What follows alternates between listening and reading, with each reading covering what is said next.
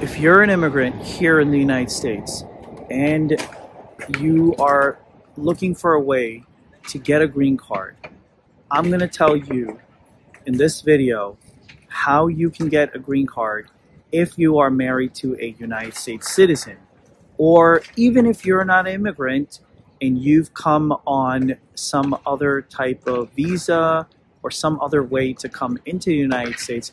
I'm going to tell you the process for getting a green card through marriage to a United States citizen. Hi, my name is Mohammad Saleem. I'm an attorney in New York. I've done videos like this before, but this video, this is now April of 2023. I want to talk about the process for getting a green card in the United States when you're married to a U.S. citizen specifically, which is known as adjustment of status.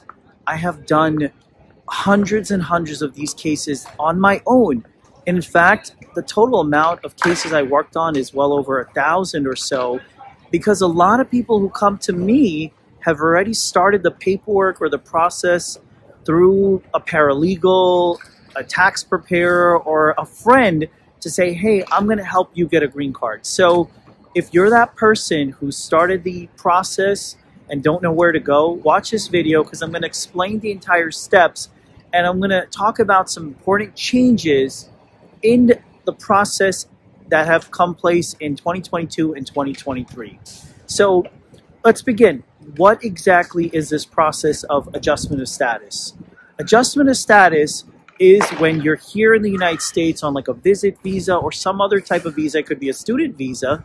I've done both of those cases, student visa, visit visa, or other type of diplomatic visa. And I've helped those people transition, basically adjust their status from that visitor to a student to a green card holder. That process is what's known as adjustment of status when you do it through marriage to a United States citizen. Now, you know, the forms are pretty straightforward.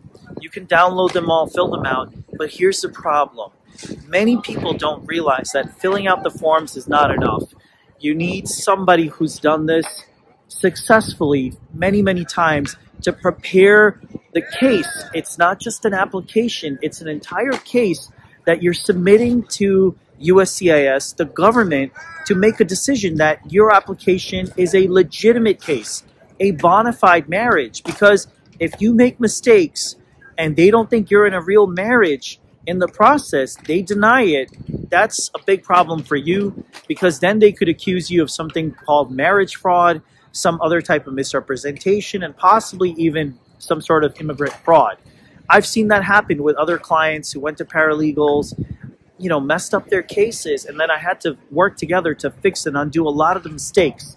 So let's talk about that process. Again, the adjustment of status.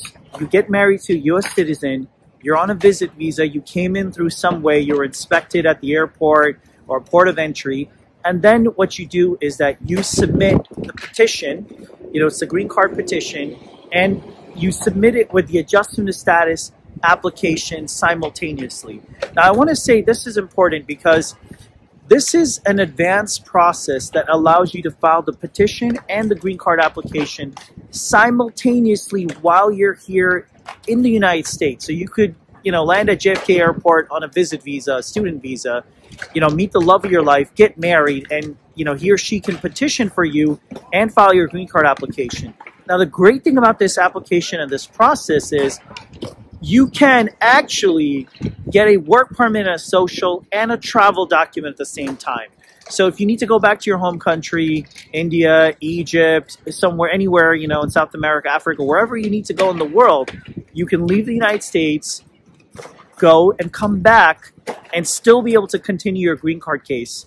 And that's the great thing about this, you know. So this helps a lot of people because, you know, like right now there's some delays with green card processes, you know. So again, when we file your application, we're going to file it with the petition, the adjustment of status, the work permit, the travel document, and we got to do all the financial paperwork as well.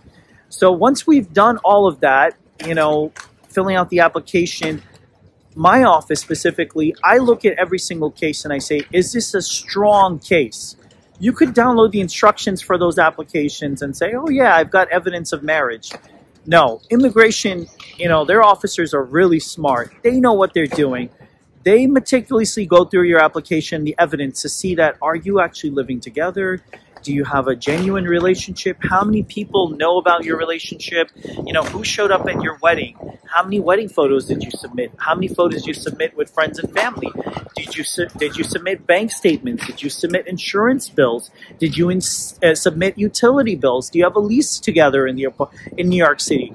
I take cases that are really hard because a lot of times in New York City, immigrants can't get an apartment. I know this. I grew up in New York. It's very hard. Housing is very expensive, and landlords don't want to take a chance on a person who's just on a visit visa. So what we try to do is that we try to come up with additional types of evidence. For example, affidavits from friends and family that are attested and notarized saying that this person's in a real relationship. We get, multiple types of evidence to really win your case. And I want to say win your case, that's important because the newest development under 2023 is that immigration is now approving cases without an interview. That's right. If you are applying for a green card based upon marriage to a U.S. citizen and everything looks good, you have a clean criminal history, nothing in terms of other types of, activities, this is a genuine marriage, and you submit that evidence, they will not do an interview. They have the right to do the interview, but many of my clients, it's the reason why I'm not in 26 Federal Plaza. I'm here outside my office, which is right there. I'm doing this because I haven't had to go to 26 Federal Plaza. A lot of my clients have been getting their green card cases approved,